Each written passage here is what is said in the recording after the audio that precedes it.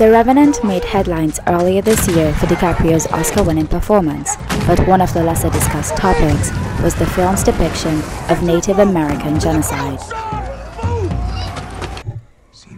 The Revenant is a semi-autobiographical movie of the life of Hugh Glass, who lived in the early 1800s. Yet, there is no evidence that Hugh Glass had a Native American wife, let alone a mixed-race son. However, these fictitious characters allow the movie to engage in the larger discussion of the status and fate of Native Americans and their offspring.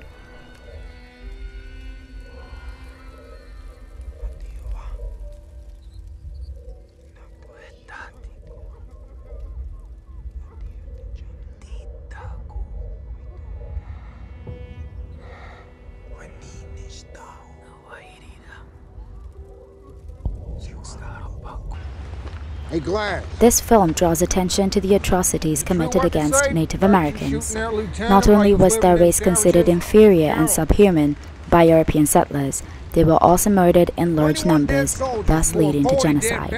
You and your boy are the only ones who get to walk out alive. It's kind of a miracle, don't you think? Shut up, Fitzgerald. That what you did?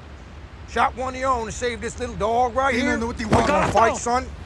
Why? Was you playing with this little boy's mama? Huh? Fitzgerald!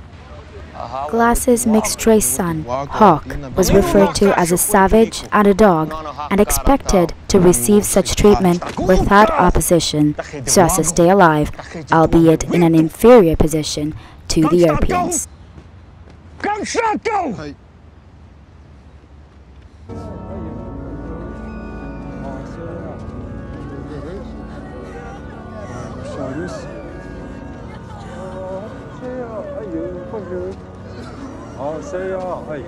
While the abuse, cruelty, and enormous violations of fundamental human rights sustained by Native Americans is not the primary theme of The Revenant, it is an important underlying theme, such that Hawk's murder fuels Glass's thirst for revenge.